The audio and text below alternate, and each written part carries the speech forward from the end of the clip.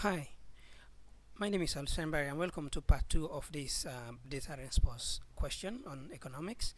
This question focuses on market structures, specifically the equilibrium, profits and costs in competitive markets. We already gave an overview of markets, different types of markets, classifications of markets, and we carefully looked at the diagram in this question. If you missed all of that, please go back to part 1 of this video. So now let's actually go and try to solve this problem. Alright, so let's just keep the diagram. Alright, so now in this competitive market, we've been asked at what level of output and prices is the firm in equilibrium.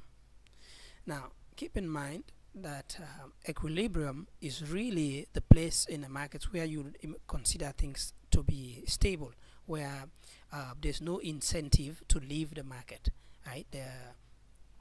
There's no incentive from the economic agents, whether it's buyers or sellers, to change anything, right? They are perfectly happy where things are stable.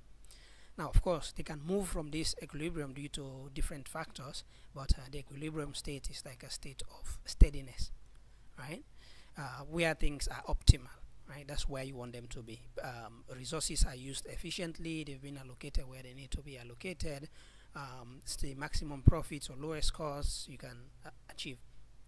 Or you are just producing enough for what the market wants if you are considering demand and supply.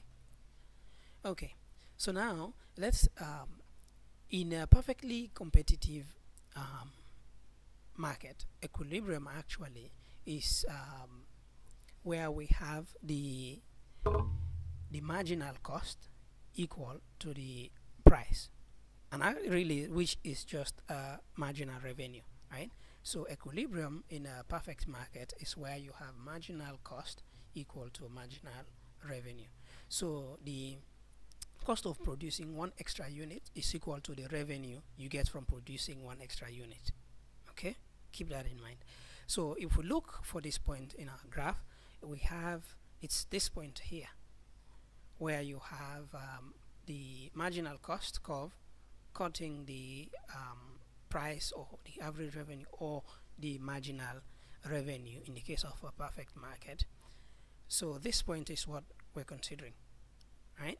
But then what we've been asked for is the level of output and the prices. So therefore for A, Roman 1, so level of output, in fact let's just say output, you know what I mean. So output, which is down here, is 50 kilograms of whatever this good is, right? And price is equal to $20. Okay, and then we have now, and then in Roman 2 we've been asked to calculate the firm's profit. Now, so Roman 2 we're asked to calculate profit, and remember profit really is revenue minus cost, right? You sell something, you take out how much it costs you to produce it, and then you have your profit, right? Let's just make some more room here. Okay, so in this case we have, actually you may want to see this, yeah, so we have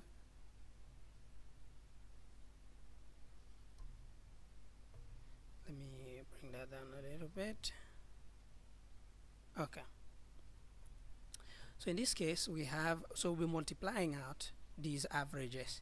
So the average price, which is 20 units, by the number of units we sold, so the profit is going to be equals to the $20 we're selling each times the number of units we sold times the units, which is 50 units, right?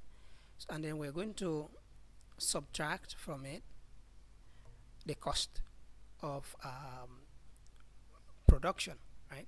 and we see here that it costs us 12 dollars to produce this same output, right? So the cost per unit of this 50 kilogram is going to be the $12 multiplied by the units we sold, right? So let's just scroll down a little bit and give some more room. So now we have profit is going to be, so 20 times 50, so that's going to be 2 times 5 is 10, so it's going to be 10, and then we add our 2 zeros, so it's going to be $1,000 minus the cost, which is going to be 12 times 50. 12 times 5 is 60, and then we add our 0, so it's $600, right? So therefore, symbol in maths, profit of the farm is going to be equal to $1,000 minus $600 is going to be $400, right? So that's the profit of the farm in equilibrium, right? Now the second question is the follow-up question is interesting. We're asked to what type of profit this is, right? So now if we go up and see, now remember that it cost us $12 to produce this this particular product, right?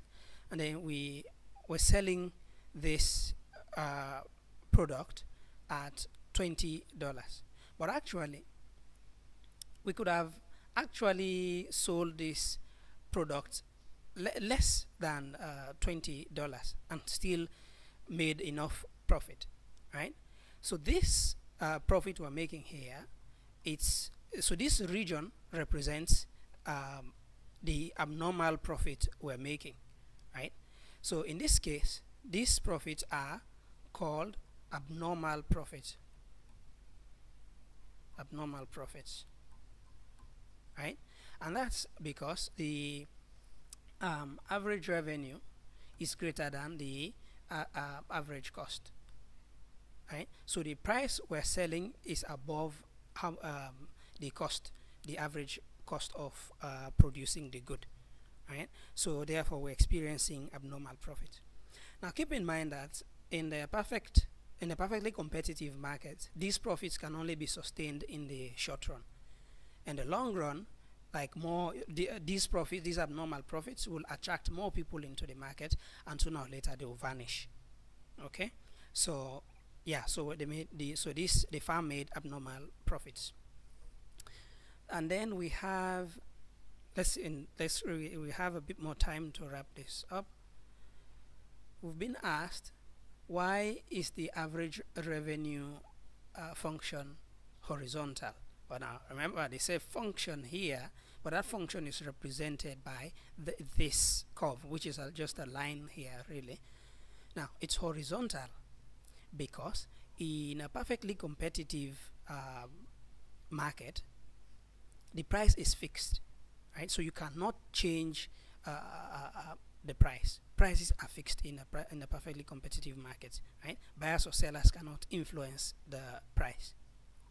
Now keep in mind that this is a somewhat fictitious market type. Usually what you're more likely to see is monopolistic competition, because these perfect markets rarely exist in reality. Okay, so that's why it's horizontal, because you cannot change the price is fixed. Okay, now we are also asked about the relationship between average cost and average total cost and marginal cost. Now remember, I told you the marginal cost is the cost of producing one more unit than you're currently producing, right? If you notice the marginal cost curve, so one relationship is that when the marginal cost is falling, you also notice that the average total cost curve is also falling, right? Actually, So that's one thing you need